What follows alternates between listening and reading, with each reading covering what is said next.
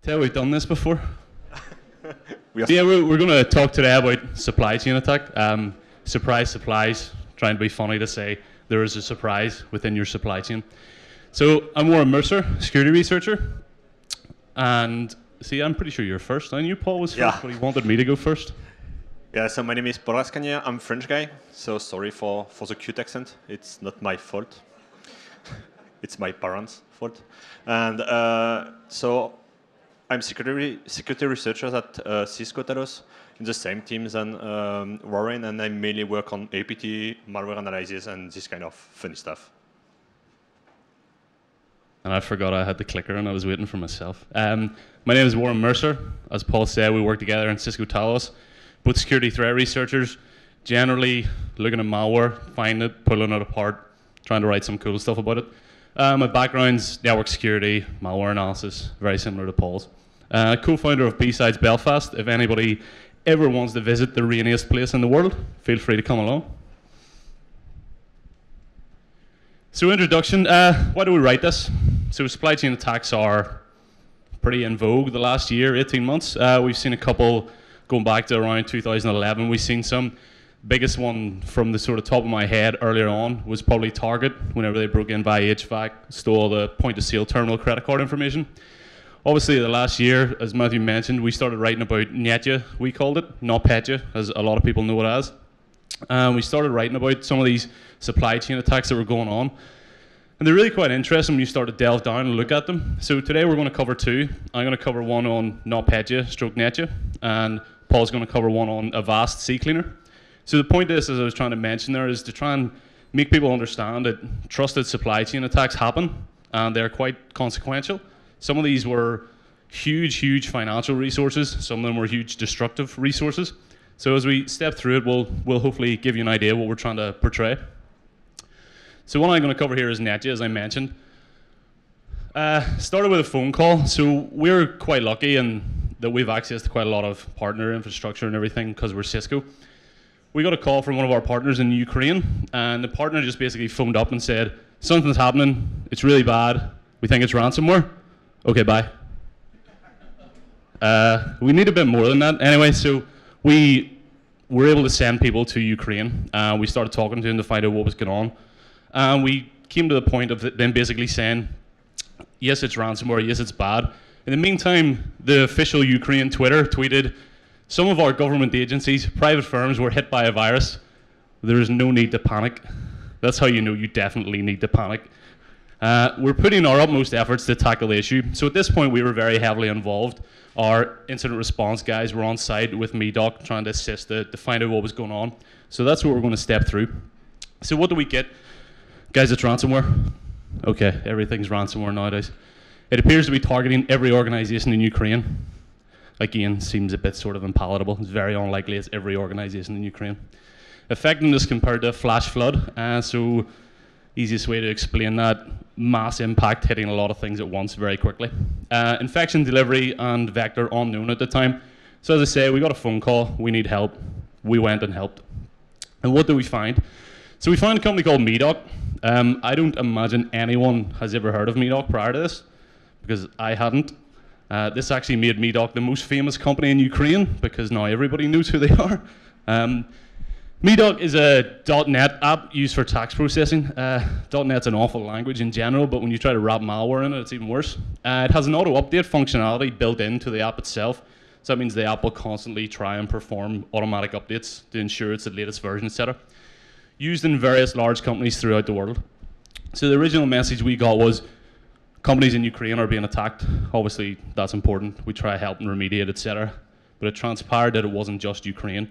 This is a piece of accounting software used pretty much all over the world in some massive major corporations, as we'll see. So how much communication did we do? Well, when your phone company tells you you've got lots of charges, you need to stop calling international people, that gives you a good idea that you're phoning them too much. So AT&T got in touch with one of our guys and said, please stop all this long distance phone calls, you've run up $200 bill already, and that was in a couple of hours. So we were talking to Ukraine quite a lot to keep in communication as to what was going on and what was happening and how we could help. So the timeline of MeDoc. So there's a couple of timelines I'm going to go through. The first one here is Obviously, after the fact, we were able to realize this information. Prior to this, we weren't aware. So we go all the way back to April 14th, 2017. The first version of MeDoc was released with a backdoor. So that means anyone running MeDoc version 1.75 or 1.74, whatever the last minor update would have been, would have automatically updated to this next version. May, feature release, great. MeDoc probably thinking, let's fix all the bugs, let's push out new software. So everybody's updating, as we always encourage. Always update, always patch. It comes June, then there's a version released at the very end with a backdoor on the 22nd. So we were in contact with MeDoc from around the 28th, I think it was, of June. So there's a backdoor in there, and we're quite sure of this. Again, after the fact, it's very easy to be sure after the fact. So we started looking at the backdoor. Effectively, what we get is a backdoor wrapped within MeDoc with 5-6 different distinct commands. First one being, please try and contact this update server, as I mentioned. However, if you hit a proxy, fail and don't update. So it fails back to itself and then looks for all local email instances where it can start to actually do some credential harvesting, email stealing information. It will then wait and execute commands, and then most of these commands were being used to actually distribute Nyetya. So they had the capability to steal information, credential harvest, patch files, write files, and execute files, all through these command sets that were included. SMTP credentials that were being stolen, very basic script. Please take all the SMTP server info and send it across. Nothing groundbreaking here, nothing really interesting. Backdoor that they were using, again, run this as a WinDL32, run it in tandem, and you'll see as we step through how this actually runs. So, again, after the fact, we were able to build a better timeline. So we realized June 27th at 8:59, server was logged onto and a user SU'd, so gained privileged access using stolen credentials. What happened then, 10 minutes later, was the web front end was modified to redirect all update traffic to an OVH server. OVH server then started to proxy that traffic, so all updates were now being proxied via OVH, and all new updates being supplied were from this OVH server. Obviously not MeDoc. 12:31, so some 3 hours, 30 minutes later, connection was pulled down. OVH obviously realized something bad was going on because people got in contact with them. Original server configuration was restored, and the last disconnect was received from a Latvian IP. Now that, again, false flags are very important to point out. That does not mean this actor was in Latvia. That just means they accessed it via a box in Latvia. User then logged on and wiped everything, which makes it extremely difficult if you want to do any forensic recovery. Obviously, we are not the third-party hosting company in this instance, so we weren't able to do that, but we would have liked to. Drive was zeroed out using DD. So that's the sort of real timeline of, again, after the fact, how we were able to build up what happened, when it happened. So what we found was Nyetya.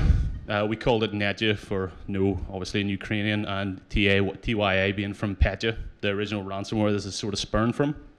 So it has worm capability, credential stealing, ransomware activity, stroke destruction of the disk and files.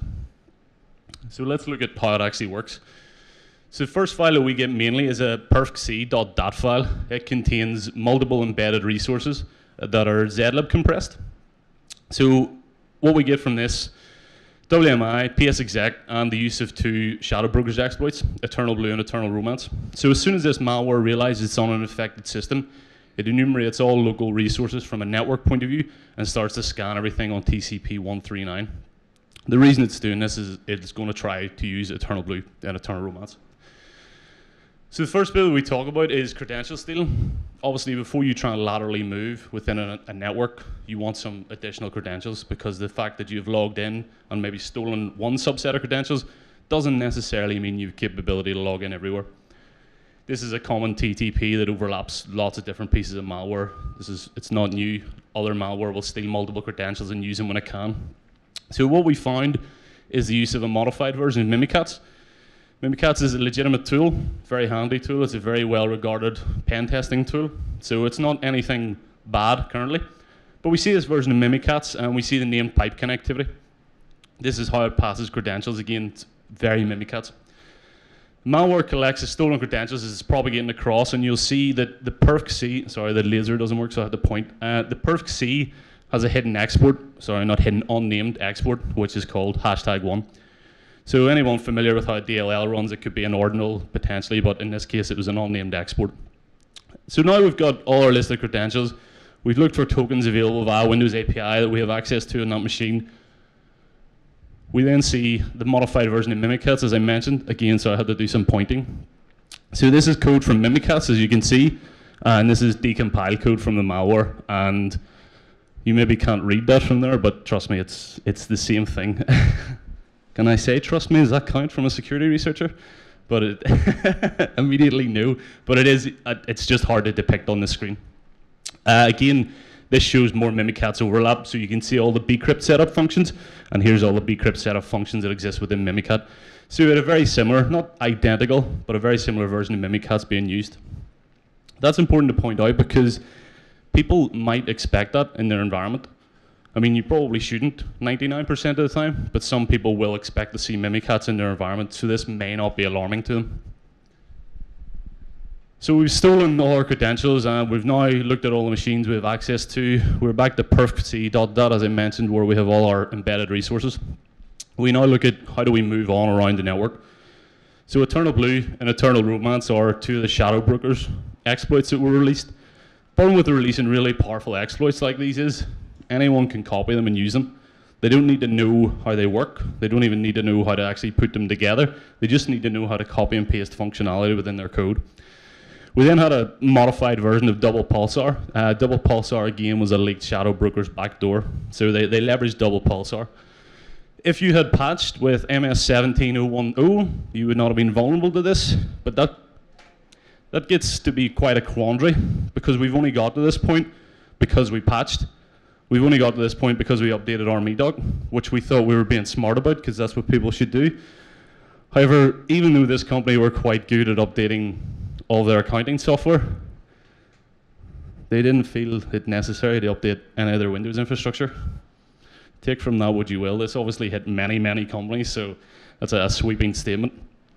So what do we get? We get the Double Pulsar. What they did here, and we'll step through, is they modified the different command codes, response codes, and actual location used within the packet. The reason they do that is it makes it more difficult for you to perform detection on already known rules. So modifications in Double Pulsar were around the ping, kill, and execute commands that were being issued. Now, they didn't modify it in a massively complicated way. You'll see, hopefully, you've got 23 hex, 77x, and 0C8 hex here. And they've just changed it to F0, F1, F2, so 10, 11, 12. Now that becomes difficult if you use maybe static analysis techniques that look for code reuse or code overlap of known vulnerabilities and known exploits, or if you're using network-based IDS signatures that look for this information. The second modification they did was they changed, again, just simple bytecode changes in the opcode. 10, 20, 30 hex became 10, 21, 31 hex. So they didn't really go out of their way to change anything. They just made sure they made a small enough change to make it a bit more difficult to detect. So what we see is the actual, the Double Pulsar modification, as I mentioned, changed the offsets that it used within the SMB v1 packet. So traditionally, Double Pulsar used 0x1e, which was the offset ID located within the network PCAP. So if you did network IDS-based detection, this would be one of the signatures used. It would look for any information being used within there. However, Nyetya, NotPetya, changed it to 0x16. This is a reserved field that exists within SMB protocol. Should not be used. It should always be 0000. In this instance, this became, for us writing any signature-based stuff, easy to detect because you'd write that quite quickly. But again, you see the simple changes that they make to make it more difficult to detect. So then we get the PSExec. Again, totally legitimate Windows tool.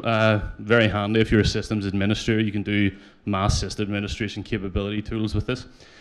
So we drop our perf.dat as we mentioned before. This has 3 of the embedded resources as I mentioned. 2 of them are, or sorry, 1 of them is PSExec. So we've now stolen the tokens. We've got all our credentials. We'll now use PSExec to try and connect the other machines that we've scanned. And what we see is it being used as remote pipe, accept ULA to make it all silent, load a command in and run it as Windows DLL run 32. So we go off and we run our malware, and here called it application, but we run our malware. Second methodology was using WMI. So again, we use WMIC.exe. We do a remote user password pass information, and we do a process call create. Again, this lets me run it remotely without physically logging onto a machine because there's no way an attacker can do that. And again, we see the unnamed export of #1 being used again. So the encryption process, this is where obviously it became the ransomware element side of it. This is why initially it was thought to be ransomware. So we'll step through this. All the propagation techniques we've discussed are all here. It will get as many credentials as it can, and it will then try and laterally move around other machines by enumerating the network as we've discussed. We'll try and escalate privileges. So we're looking for, obviously, admin-based accounts to be able to move to more machines, etc. And we'll try and look for, down here, SE debug privileges and SE shutdown privileges. This allows us to have heightened user access and privileged user access. Once we run on the machine, we'll start to encrypt all the files. RSA 2048, like most malware, it's standard encryption, obviously uncrackable by anyone here, as far as I know. Someone does, we can start a malware ransomware company and give everyone their files back, which would be nice. Once we do that, we schedule a reboot. And if we've been able to get those elevated privileges we discussed, we'll actually destroy the MBR. So if we've got SE debug or SE shutdown privileges, we'll destroy the master boot record on physical drive 0, so the first drive that the machine loads. Or we'll destroy the first 10 disk sectors, regardless if we've got administrative access. What's really interesting here is we're not really concerned with encrypting the machine, really. We want to trash the machine. We want to break the machine. Yes, we'll encrypt all the files, and that's fine, and we'll look like ransomware, as you'll see in a moment. Ultimately, we wanted to trash these machines. So this cost Mercer 300 million in terms of lost revenue. Merck, the pharmaceutical company, it cost over 300 million in terms of what impact they had.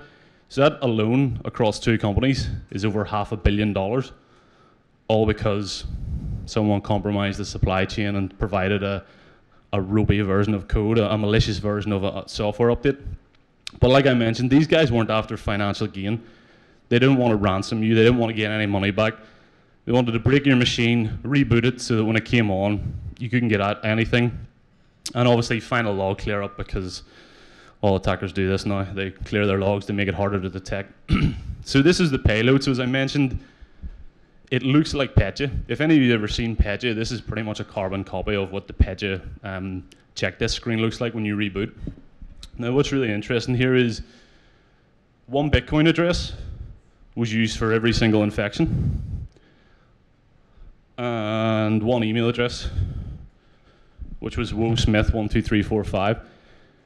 So again, they didn't care really about getting paid, because similar to WannaCry, these guys had no method to actually tie payments to addresses. So everyone in this room could have paid, but I could have emailed and said, yeah, that was me that paid. Now obviously if anyone does know Bitcoin, we can do key signing and stuff, but my assumption is these guys didn't care. But there's no way to get in contact. This email address gets shut down, which meant capability actually to discuss with the attacker the attack they carried out was null and void. So genuine ransomware? No, probably not. Single Bitcoin wallet, too difficult to work out who's paid. Single email address, you can't actually talk to them. Most ransomware will work on the basis that they will be able to communicate with you, because that's what they want to do, to be able to give you private keys, etc. As I said, if they get admin, the MBR is overridden, so the disk is trashed anyway. MBR is not overridden, it will wipe the first 10 disk sectors. That necessarily doesn't mean the machine is crashed, but you definitely have to re-image it. And really, really interestingly, if you run avp.exe, does anybody know what avp.exe is? Juan Guerrera, do you know? Kaspersky is right, yeah. So if this malware found Kaspersky on your machine, it went off and wiped the first 10 sectors anyway. Now that's interesting. What was really interesting with this, it was very indiscriminate. It attacked anyone it could. You find with a lot of ransomware things like ignore Russian language, things like that. With this, it attacked everyone and anyone it could. It was wormable, as I mentioned, so it had the ability and capability to spread with extreme velocity, and it did spread very quickly. And this was the actors. Go fix your mess, I'm done. Because they did not care. They didn't want you to recover because they had no method of communication. They didn't want to give you any encryption keys back because it was all trash anyway. They didn't want you to have access to your machine because they tried to trash the disk, shut down the machine and move on. So in my opinion, the actor left like this: I'm out. No one knows who it was. Authorities still have not been able to determine who it was. They've got away fairly cleanly so far. They didn't get away with any money, but we don't believe financial gain was what they were really up to. And I will let Paul talk now. No. Oh, clicker. Nice. Yeah. So Ryan mentioned you and described you a first supply chain attacks we had to work on it, and I'm going to present you another one about a tool named CCleaner. Who knows this application? Yes. Who recommends this application to a friend? Oh, friends who recommend friends. Yeah, so for people who doesn't know, this application is a cleaner application used to theoretically speed up your laptop and stuff like that. So it's used by a lot of people. If we take official number from CCleaner, it's a billion of download and used by a million of machines around the world. So it's a very famous, well-known, and used free application. It's free, so that's why it's so used. You don't have to pay to clean your machine. So one of our engine detects something wrong on this binary, and we decided to start working on it to understand if it's our engine that have issue or if it's the binary that have issue. The thing is, first thing when you analyze a binary, you check the signatures, if it's signed. And in this case, the signatures was good. Everything was fine. So it was not simply a bad guy that patched a binary with malicious code, because the signatures is good and not corrupted.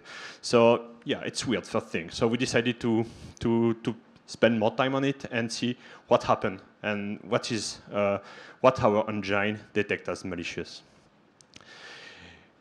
So as you guess, probably this binary was compromised, and it was specifically this version of CCleaner. So CCleaner has two versions, a standalone one and a cloud one, and both versions was compromised.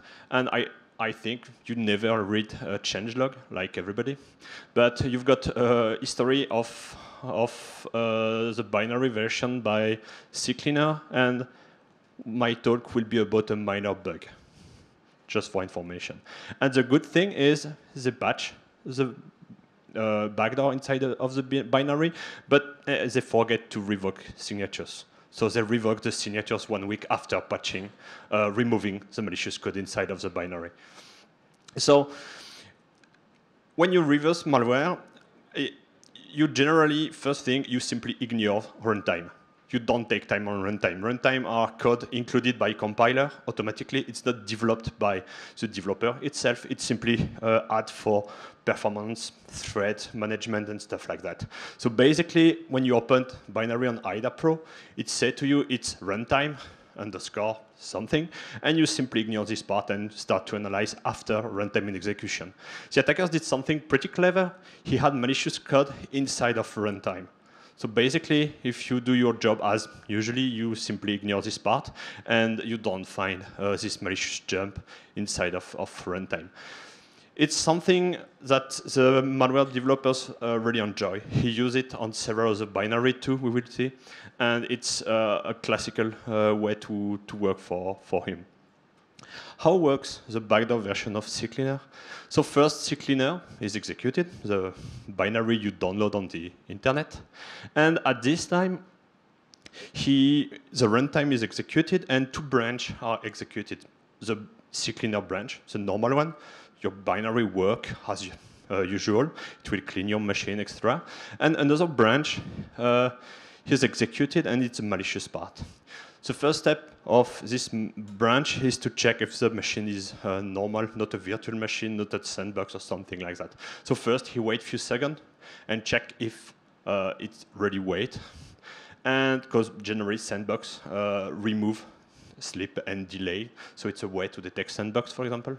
And if the wait mechanism failed, the malware stop execution. So he decided it's a sandbox, I stop my execution. Second thing, the malware check if it's executed as administrators, because CCleaner on normal execution is executed as administrators. So if you execute it on sandbox, maybe it will be executed with standard users, and he decided to stop execution. If everything looks fine for the malicious code, he decided to communicate to the C2 and register the infected machine. We will see later how it registers this machine. How he registers a machine and how he generates the CC.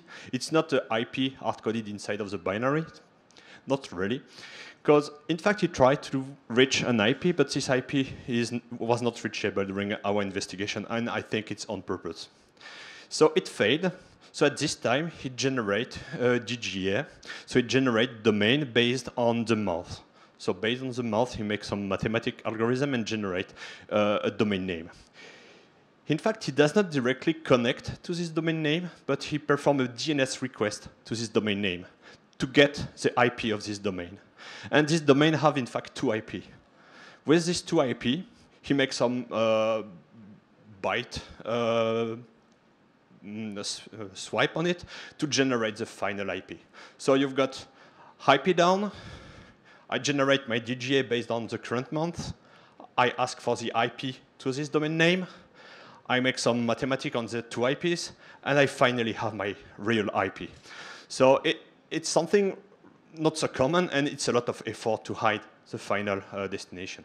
Here is the different domain generated each month by the malware. Here is some OpenDNS Cisco umbrella statistics. So you can see here in August, the August domain has a lot of activities. And the 1st of September, it's disappear. And here we have the September activity on this September DGA domain. So, and each month we can see this kind of modification. So to this final IP, the malware, the backdoor, the CCleaner application registers the machine by giving a lot of information, install software, running process, etc. We will see after exactly what kind of information are sent to the system. For example, here you can guess it's a Chinese machine. So, stage 2. This first stage was only designed to register a machine and get a second stage. And the attackers didn't send the second stage to every compromised machine, but only on specific targeted machine. We will see later how attackers select interesting machine. So if the machine is interesting, the machine will receive a second stage. And it used more or less the same techniques than previously. The bad guys took 2 legitimate binary and add malicious code inside of this legitimate binary. But in this case, no signatures. Of course, they didn't compromise the company behind this application. They simply patch the application. Yeah, and they do the same thing. They patch the application on in the runtime. So same thing. If you simply avoid analyzing runtime, you cannot see the malicious code and the malicious jump, in fact. Something clever from the attacker's point of view is here you got the IDA Pro graph view of the runtime. And you can see here, last instruction is pop. It's weird first. But if you switch on text view, you will see the last instruction is jump. In fact, the attackers use a bug or feature, it depends on the point of view, of IDA Pro to hide the jump if you use the graph view. In fact, IDA Pro uses some metadata in the binary to define where is the last instruction. And the attackers go 1 byte later. And thanks to this simple trick, IDA cut the view too early, in fact. And if you switch here, IDA don't cut by graph, so you can see the final jump. So it's pretty clever. Yeah, for Radare users, you don't have the bug. But I don't think someone really used Radare. what is the purpose of this second stage? It's more or less the same goal than the first one, but instead of using DGA, he connects to two legitimate websites, GitHub, perform a specific search, WordPress, perform a specific search, get the first results, make some mathematical results to generate the IP. So the approach is exactly the same, but instead of using DNS, they use two legitimate websites. The bad thing is when we analyzed this case, this page was not available anymore, so we were not able to generate the third, the new IP. Yeah, so Juan will speak about code similarities. And here is an example where on our CCleaner first stage, we saw some, I think it's custom base64 function. And it's the same than a custom base64 function used by APT17 group 72. I don't know if you know this group, but a lot of researchers spoke about it. So as usual, code similarities for attribution is not 100% sure.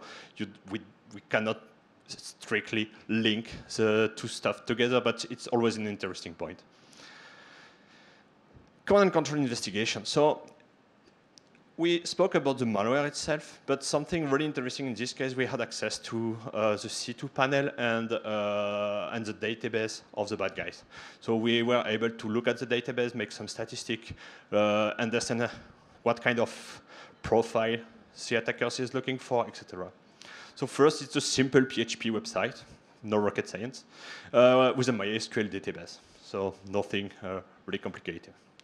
Something interesting, first, if you try to perform request on the CC, but without exactly the good format, the good request, the good post, you will be automatically redirected to piriform.com, which is the developers of CCleaner. So imagine you see this weird IP on your log and you say, what the fuck? You try to connect on this IP to say, maybe I would like to see what is behind this IP. You'll be redirected on piriform.com and you will say, yeah, okay, it's piriform IP, no big deal. Yeah, so here is the configuration of the website, the MySQL database. So it contains the database table, etc. So the users was CC users, maybe linked to CCleaner. Database CC, and time zone PRC. Same thing, I can make PRC on my laptop, so it's not a really, really strong proof. And here is the DLL path of the second stage sent to interesting target. Here is the info sent to the CC when a machine is compromised. So basically, they get IP address, online time, Windows version, if it's 32 or 64 bits, if the user is administrator, the domain name of the machine, the MAC address, the installed software, the running process, etc. So more or less a global cartography of the infected system. And there is a SQL injection here. So the two shellcode, so it's a shellcode executed to load the second stage on machine. So two versions for two architectures. And here is, from my point of view, the most interesting part. So before sending the second stage, the developers implement a filter, a way to detect interesting machine and not interesting machine. It's based on two things. It's based on the domain name of the machine. So if the domain name is on my whitelist, I send the second stage. And it's based on the IP address. But in this CC, the IP address filter was not used, only the domain filters. So let's see in the database this list. Here is a list of domain that interest the malware developers. So basically, you can. Oops. Yes. No.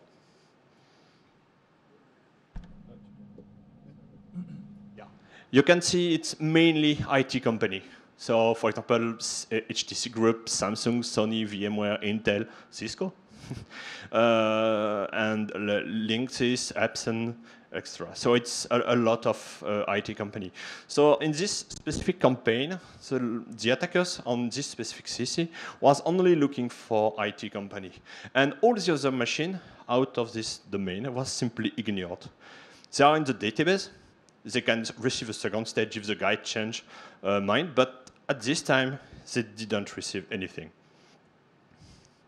So let's see a little bit what contains the database, what kind of data, and how many data. First thing, we only have the data of one CC. There is 5 from our analysis. We only have 1. Second thing, we only have 4 days of data. Why? Because bad guy is like everybody, he fails. And he didn't size correctly his machine.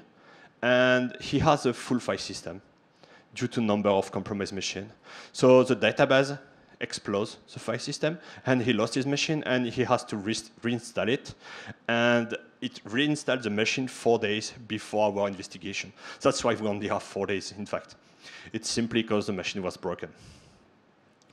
So this table is a table with all the information registered by every compromised system.